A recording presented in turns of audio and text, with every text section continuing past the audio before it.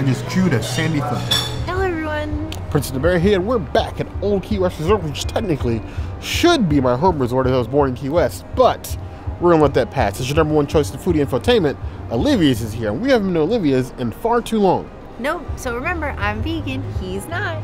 So we're gonna go and get some food. Be sure to enjoy all of the foods. You heard the girl.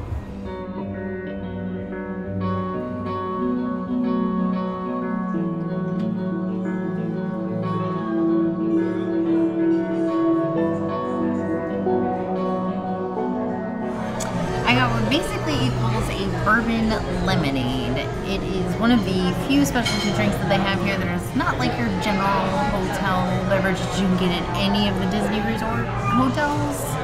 So let's see how it is.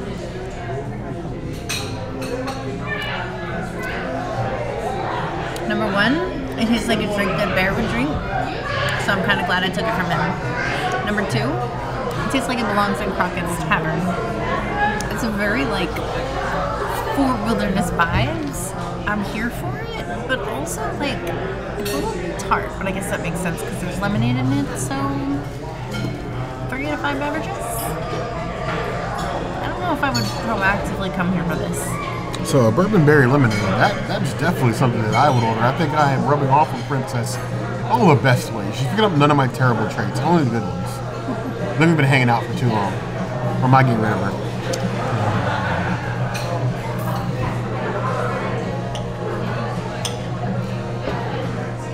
That is so good. I'm so jealous. What I ordered, you have to just take it. You can't even wait. She knew I was going to try to keep it. That was why she took it back. That is excellent. That is nearing smoked turkey level. If it was a little bit more bourbon, a little less sweet, it'd be perfect. I prefer my lemonades more on the tart side than the sweet side, and that's more on the sweet side. It's more like bourbon and sweet tea almost. I would give it 4.75 out of 5 balls.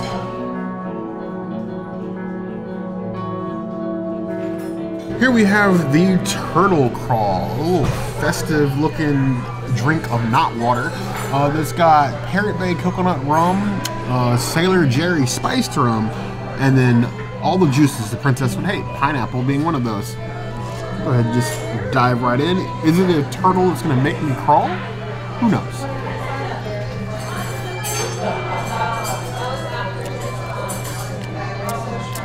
Feels like one of those frou-frou drinks they would give you on like a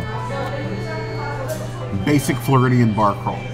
Floridian bar, not a true Floridian bar, not a Florida man bar crawl, but I'm visiting Florida for the weekend for a bar crawl. It might as well be a Capri Sun. I would give it 2 out of 5 plus.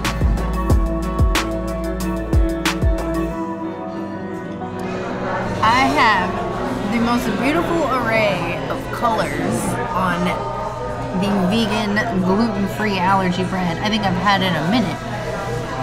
We got a few because, I mean, Bear's here too. It's already lukewarm. I don't think Chef Mike was involved very much in this. And then I got the biggest piece of Earth Balance I think I've ever received, which I'm not mad at because this bread always needs help. Let me just...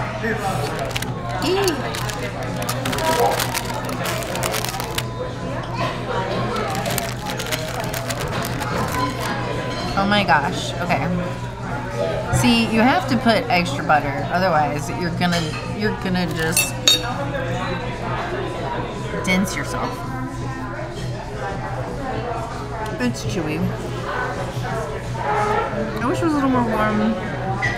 Chef Mike needs a little more assistance in this one. We got like a 2 out of 5 breads. It's not bread I'm gonna tell anybody about. I'm ashamed of this bread.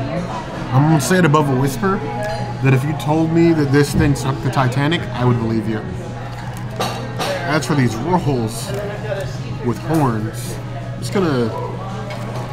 I'm not gonna cheat. I'm just gonna bite it and hope for the worst. Well, the best, but we already know. If you've been here long enough, you know our feelings on the gluten-free vegan rolls. You can get these rolls at almost any table service restaurant. If you really want them, I suggest you make sure that you get them hot. If you get them anything other than like piping hot, you're gonna have a bad time. Imagine you just chewed a sandy flip-flop. That's about what that tastes like. 0.5 out of 5 balls. Only because I can't spit it out.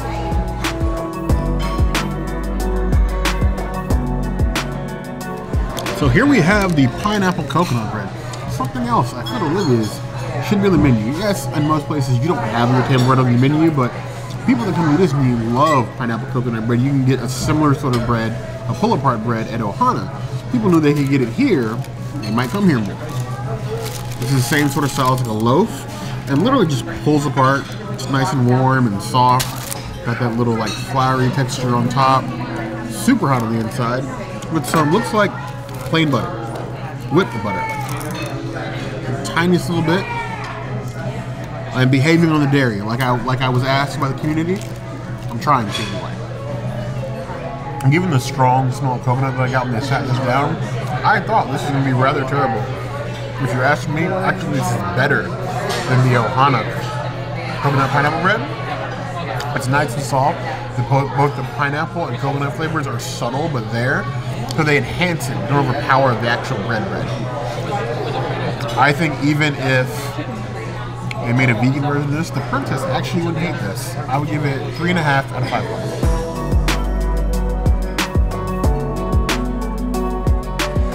So Olivia is here at Old Cute West serving up the off-menu delights tonight. There's a lot of things weirdly that aren't on the menu. Soup of today, not on the menu. They have a pork chop, not on the menu. Some of the food has mango on it, and then the allergy menu, it's not on the menu.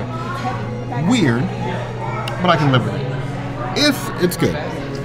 Well, this is a chicken tortilla soup. You can smell the Mexican-inspired spicings, and supposedly there's jalapeno in here as well. Supposedly it's also spicy. I will be the judge of that. It's definitely hot, temperature-wise.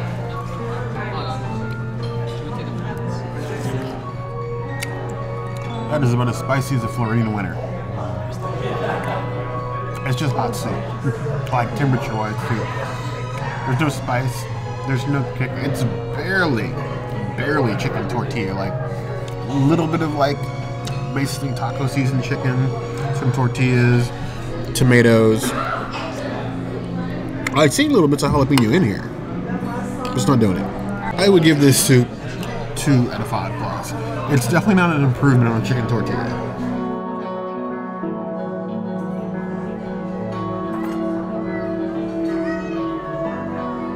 This is the Indian coconut tofu curry. I just want to give a little shout out to Chef Steven, who actually created this dish, and we got to have it before it was actually on the menu.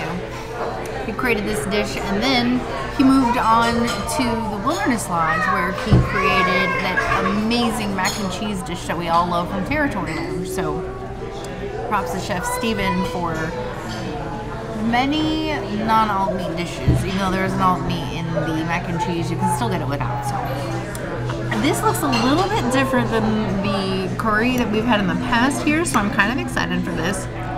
Unfortunately, Bear cannot have this because there is mango in it, and he's allergic. So, cheers to a curry.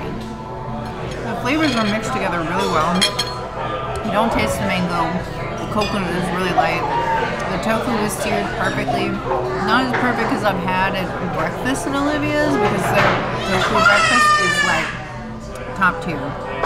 This is really good. More flavorful than I expected it to be, and usually like when I get a curry when I go out, it's typically bland.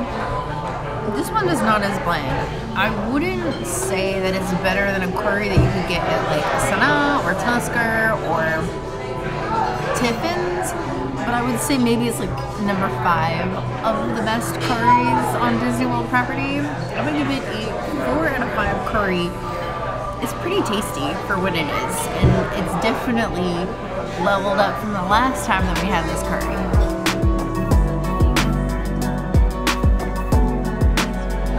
See, this marks one of those times where I'm actually sad that I can't eat the princess's food because I love curry. I have literally worn the princess out on cooking curry at home to the point where like she's sick of it. Indian curry, Jamaican curry, all Thai the curry. Thai curry, Japanese curries. I love curry in all of its forms, but I'm not risking the biscuit for mango. I'll play with the milk and end up in the bathroom the whole night. I do not want to end up in the hospital with some mango. Here we are with another one of their off-menu dishes here. This is their catch of the day. Well, it's actually on the menu. So the catch of the day is a blackened mahi-mahi on a bed of Parmesan grits and fried Brussels sprouts. The mahi-mahi size is acceptable. This fork, however, is not. I don't know what this is. It's like a princess size fork. Whatever, I'm gonna use it no matter what. I think my fork is bigger than yours. It is. Let's go ahead and try the mahi by itself first. Mahi is one of my favorite fishes. If you mess this up, whatever comes in our mouth after that is on you. Well enough blackened. It is nice and flaky, not overcooked, not undercooked.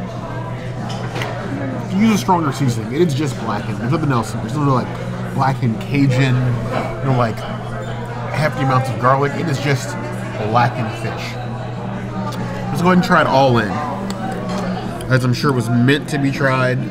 We'll get some of this Parmesan grits. Let's get some of these fried Brussels sprouts, which those more like Brussels leaves than Brussels sprouts.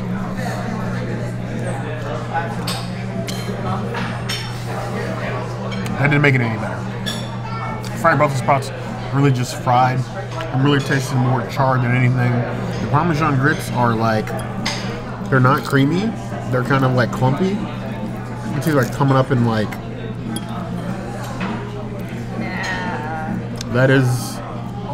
that's not great. Maybe skip the catch a day, catch another flight. 1.5 to 5 plus. With my last bit, I forgot about the pickled peppers. I'm gonna take my last bit of fish and a pickled pepper and more grits.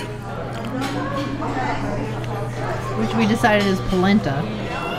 The rating stays, it adds nothing.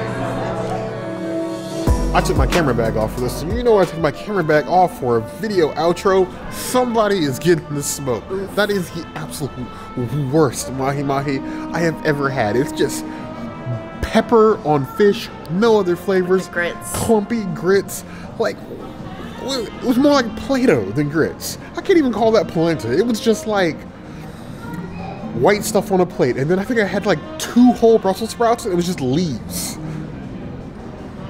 Why? And my tofu was more tofu than you would get from like some of the other restaurants that give you tofu. Like if you go to Flying Fish, for example, you get maybe 1/4 of a tofu.